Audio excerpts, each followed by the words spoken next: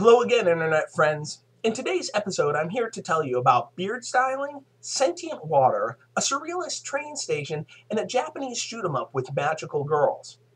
I'm Josh. Thanks for joining me. I'll be your host. Welcome to Free Play.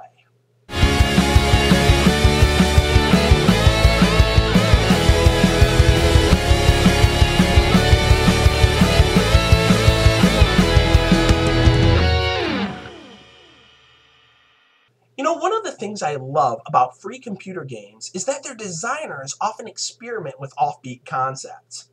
I see a lot of these games as sort of snacks for the brain, things that can amuse for a half hour or an evening, but can then be set aside with no real loss to the player.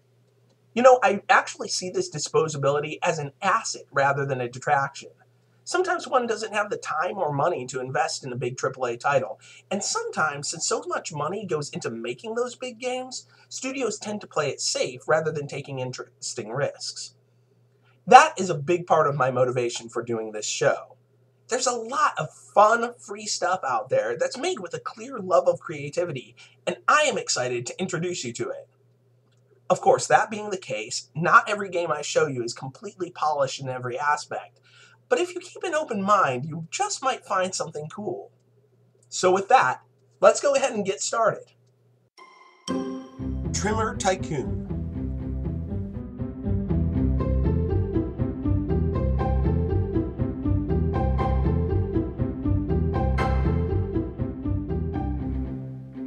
Trimmer Tycoon is 50% business simulator, 50% dexterity game, and 100% ridiculous.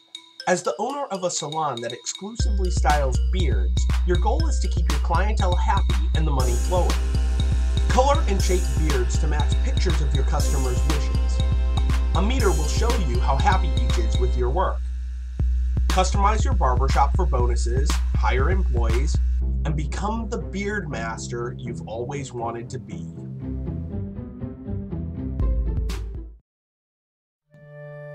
Drop Alive.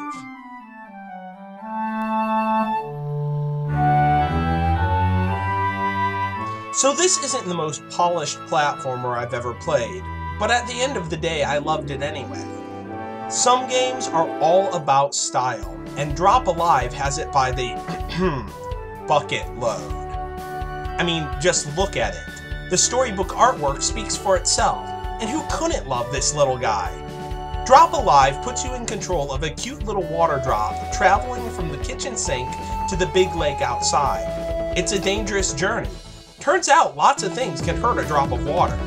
He is even prone to simply drying up, and you'll need to find leaks to sit under to rehydrate. To get past certain obstacles, you'll need to sometimes transform into steam or ice. This creative use of water's solid, liquid, and gas forms was one of my favorite aspects of the game, and I honestly wish the designers had made more use of it, cutting some of the precision-based jumping for a more relaxed, puzzle-driven experience fitting the soothing art style. That said, this is without a doubt one of the cutest games I've played in some time. Off Peak.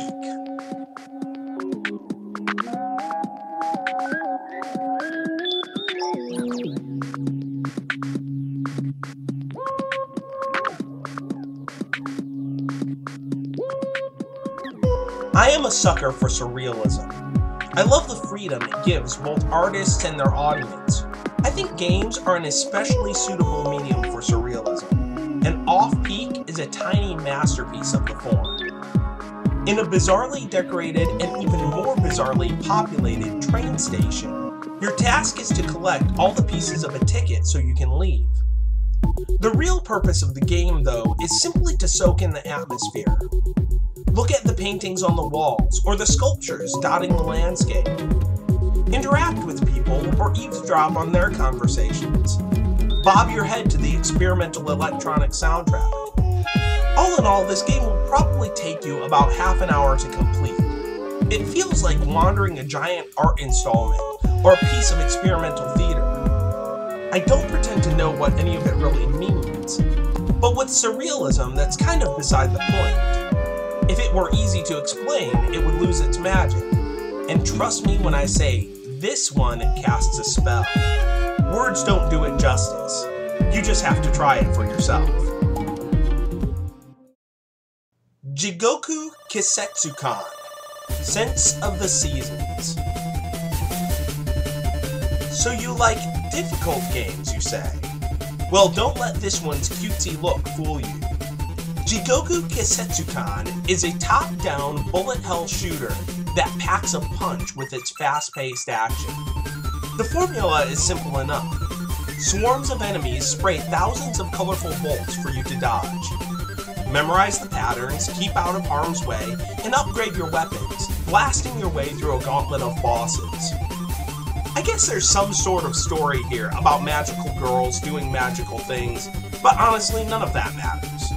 This is an action game, through and through, with multiple characters to unlock and several difficulty modes which provide plenty of challenge for even seasoned arcade fans to sink their teeth into. Happy shooting! So there you have it. As always, every game I discussed in this episode is totally free to download, and I've provided links down below. I also have left a link to the Off-Peak soundtrack because, fun fact, the game was designed specifically as a delivery method for the music. The game's designer actually plays cello in the band that wrote the soundtrack, which I just think is really cool. Check them out. If you do give any of these games a shot, or if you have any that you think I should see, leave me a comment below. Also, please click like and subscribe so you can keep up as I post new episodes. For now, though, you're free. Now go play.